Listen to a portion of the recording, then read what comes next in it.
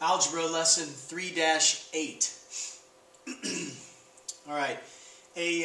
One of the things that we'll do is we'll start to compare different real life quantities. Could be a distance. It could be fish. It could be cats. It could be ice cream. You know, we could compare lots of things. And one of the ways that we compare those is we use a rate. For example, a rate of A per B. The A and the B can be virtually anything. As my example over here has shown money and sodas. So A would be the money and B would be the sodas. One way you can write it is a fraction. That's one way of comparing the two quantities. So a rate is two quantities measured in different units. So we wouldn't want to say money to money because that'd be the same units. We could say fish to days. We could say dogs to cats. It doesn't matter as long as the units are different, whatever we're counting by. Here we're counting by dollars and here we're counting by sodas.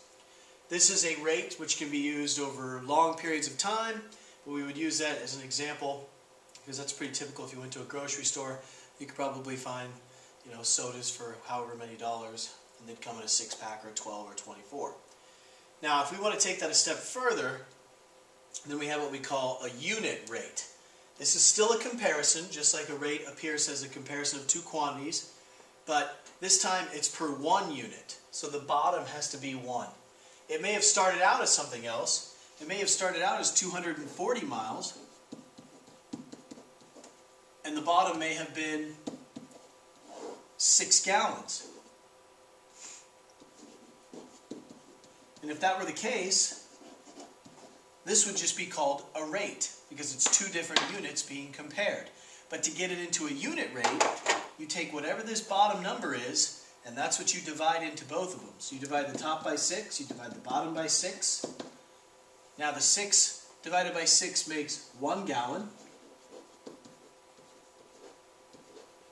And the top, 240 divided by 6, makes 40 miles. This is pretty similar to cars, although not many cars get 40 miles to the gallon. But you have a miles per gallon.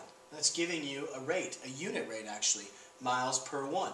When you go to the gas station and you buy gas, you're buying the gas at $3.65 per 1 gallon. So you're getting a unit rate for how much it costs for each unit of increment that you buy.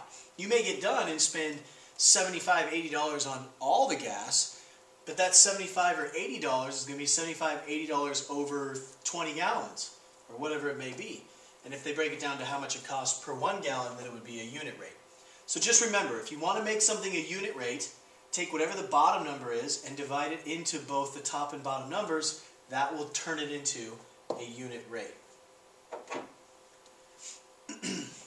When we say per, the slash means to use division.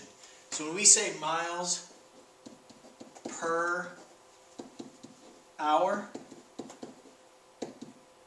that represents speed. Miles per hour is speed. But you remember, with speed, another word for speed was rate. Now, if you recall, we also had a formula for calculating speed. We said R is equal to D over T. Well, if the word per means division, this is telling you right here. Miles, that's a measurement of distance. Per means division right here. This is the per. And the hour is on the bottom, is a unit of time. So rate, which is speed, is always equal to D over T. Distance divided by time. So every time you've said, oh, I'm going 50 miles per hour, you're actually stating what the formula is for finding the distance. I mean the rate, the distance divided by the time. And our last piece of information is the word percent. The word per would mean division, and you have cent, which is just a prefix for 100. If you think about it, there's 100 years in a century. It takes 100 years to make it takes 100 cents to make a dollar. So we have per 100, or in other words, divide by 100. If you have 85%,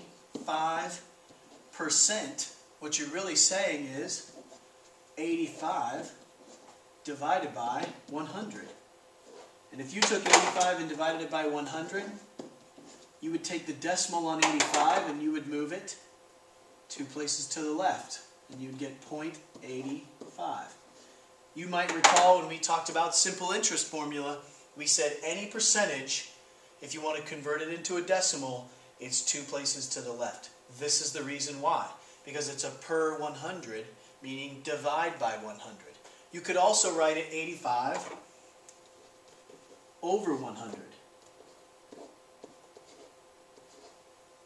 Because if you remember, this line means per means division per 100.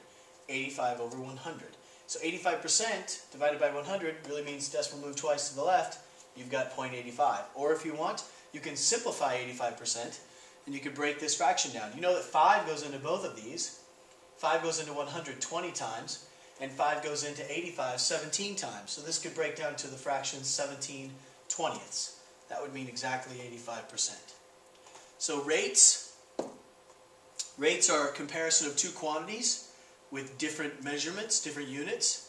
Could be dollars to sodas, it could be dollars to cats, it could be fish to giraffes, it could be houses to people. Doesn't matter as long as it's different units. The unit rate takes a regular rate, like in this case 240 miles to 6 gallons, and divides by whatever your denominator is to create a unit rate where the bottom number is a 1. That's why it's a unit rate, per 1. The per means division, and percent would mean divide by 100. So you can convert all percentage points into decimals if you simply divide by 100.